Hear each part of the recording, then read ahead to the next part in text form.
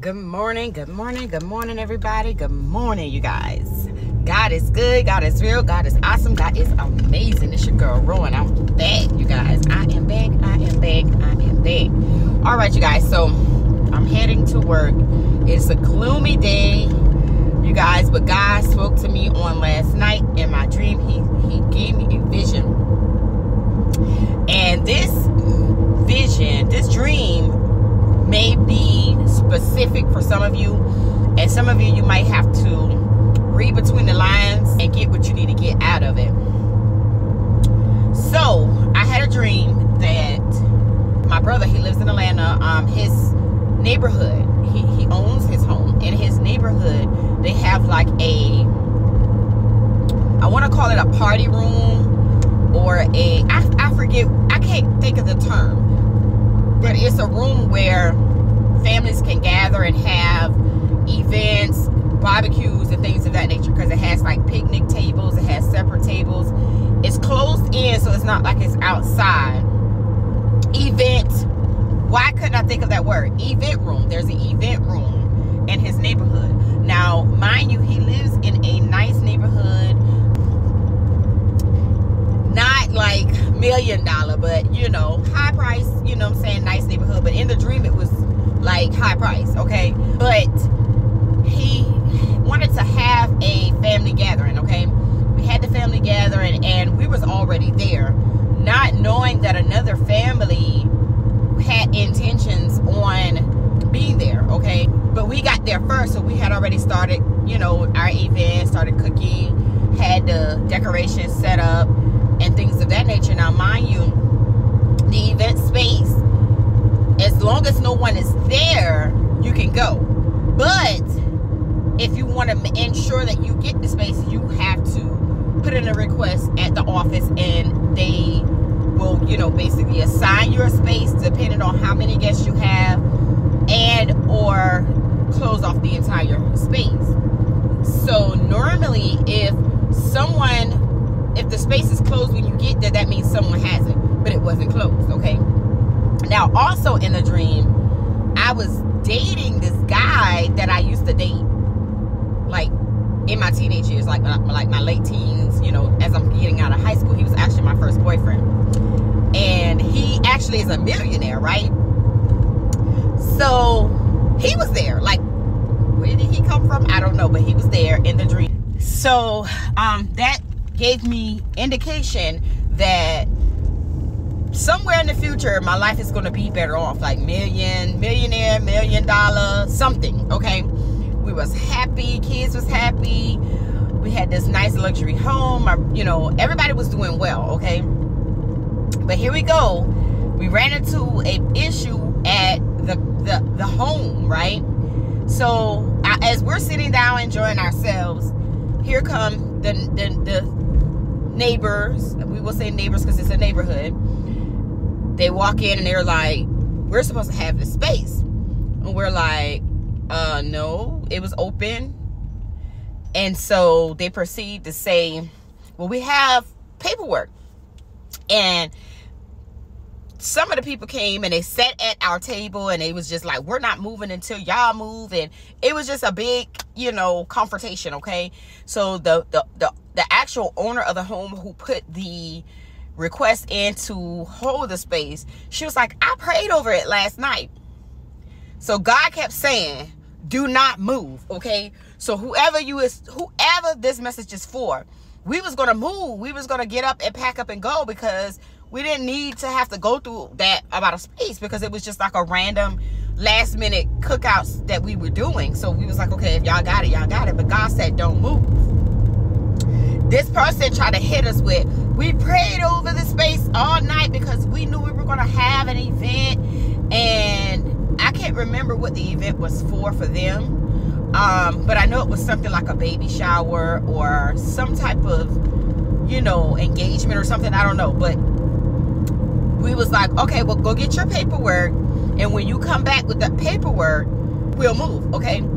So what we decided to do was let them have a piece of the room anyway. Like, we were like, go ahead, stay on this side, we'll go on this side. because it was a way where we could divide the room, okay? However, there was no dividers up. Like I said, if somebody put the request in, they will put the dividers up. There was no dividers. So that's a key term, divide, okay? There was no dividers. So then we waited on her to come back, and God kept speaking, like, do not move, don't get up, enjoy, party, do what you do. We continued our event. We was praying, we was talking amongst each other, and just having a good time. So the lady finally came back. It was like maybe about 15 minutes later, she finally came back with the paperwork. But she had a sad look on her face. But I'm skipping in between now, because before that, we had already reached out to the complex, or I mean to the neighborhood association, and they was like, well, no, they didn't close off the entire room. They only have that long. It was a long table. They only have this long table, and the table reminded me of when Jesus was with the 12 disciples. It was that type of table. So they had already told us that. So when she came back, we was waiting on her before we said to her. So she came back with a sad look. So we was like, oh, what's wrong? She was like, well, it turns out I only got this one space. She said, but I was praying over it because I wanted this event to be great, and it just so happened that we had more people than we expected, so now we need more space. So eventually we ended up dividing the room. Again, there was no dividers, but we divided the room with some type of curtain or sheet or something that we had. The tablecloths. So we put the tablecloths off so that they can have their half, we can have our half. However, God was speaking. God gave me, he gave me the word or message in pertaining to, y'all, I don't know my Bible verbatim. I don't know the exact Bible verse, but I'm gonna pull it up. But when the enemy tries to come up against you, you have to remind him of who you are in Christ. You have to remind him that you're a child of God. You have to remind him that no matter how hard they try to make you move, you shall not be moved. So for whoever this message is for, even though that person tried to hit us with Bible quotes and that they prayed over this situation, God is bigger. And if you put God first in everything that you do, no matter how hard a person tries to move you, you shall not be moved. God also reminded me of the Bible verse when it talks about coming against God's people, do my prophet no harm. Y'all know what I'm talking about. I can't think right now because I'm on lack of sleep. But do the prophet no harm. I'm gonna look it up in a minute and let you guys know exactly what I'm talking about. I'm about to be to a stop, but God is saying to you, do not allow your situation or people to hinder you from your celebration. Okay, because some of you are about to be celebrating. It's a celebration. Some of you are about to be celebrating. However, there's definitely some divide that's going to take place first. And what God is saying, hallelujah, Jesus, I hear you, Lord. What God is saying, the division is going to be necessary in order for you to get to that place of celebration. Because right now, you got some people who, forgive me, I didn't want to say it, but you got some people who are pretending to be God's children. They are pretending to love God. They are pretending to be a witness. False witnesses. God is saying we have some false witnesses among us, and you have to be cautious. You have to be prepared to fight. Not physically, but spiritually. So God is saying there is going to be some celebrating, but there's going to be some division that has to take place before the celebration happen. They're going to be on their side. You're going to be on your side.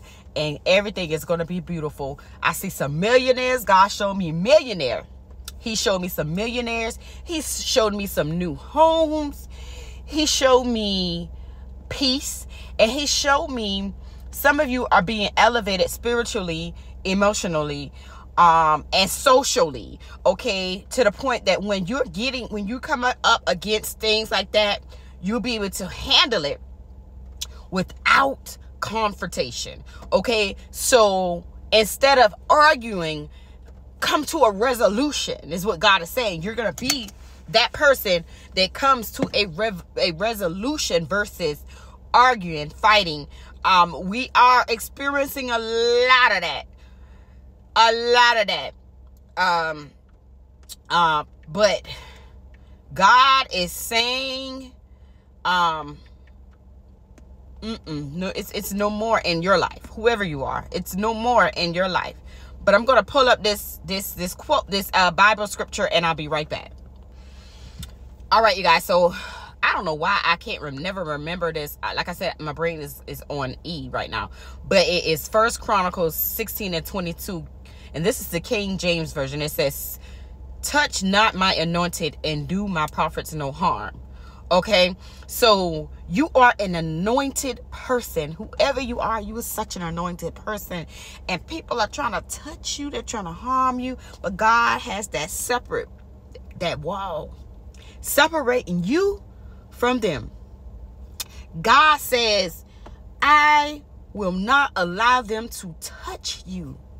They're going to try to touch you. They're going to try to get at you. And the scripture also reads, be imitators of God. Therefore, become imitators of God. Copy him and follow his example. You are a prime example of who God is. You've been living your life the godly way. And you have been prophesying, showing others who God is. And God is rewarding you. There's a party at the end. He is rewarding you for what you have been doing for him. God says, and walk continually in love. See, that was love there. The gathering, the confrontation, but in the end, we were able to celebrate together.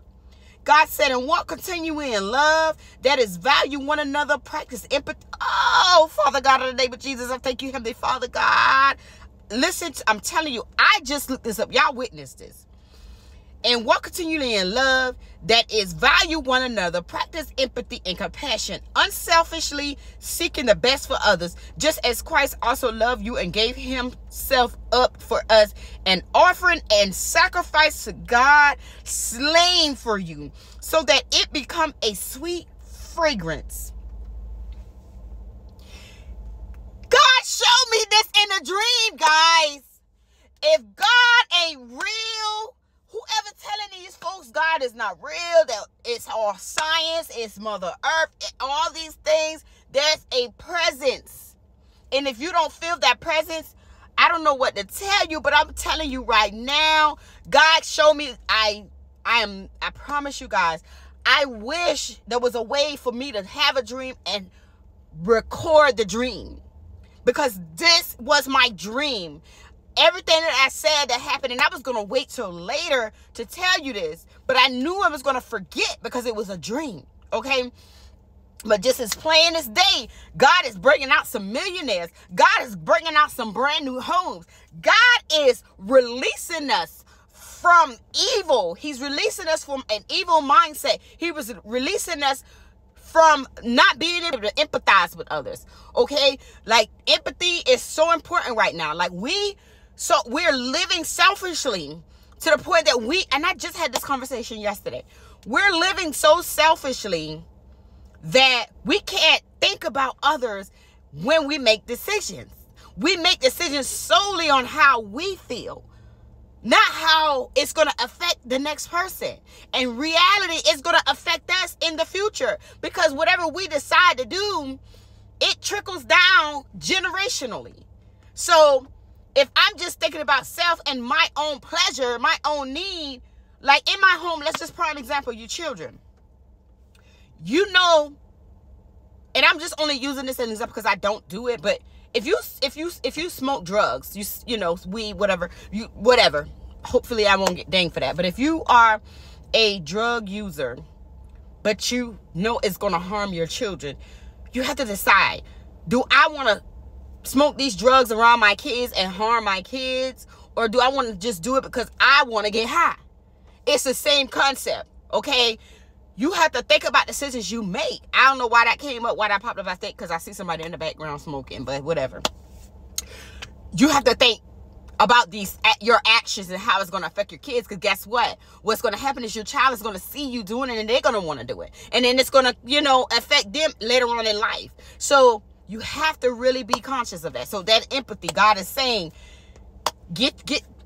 think before you react. But again, there's going to be some division, so be prepared. Also, pay attention to your surroundings. Pay attention to the people that speak over your life.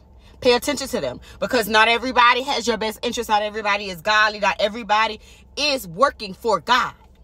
They're working, again, for self.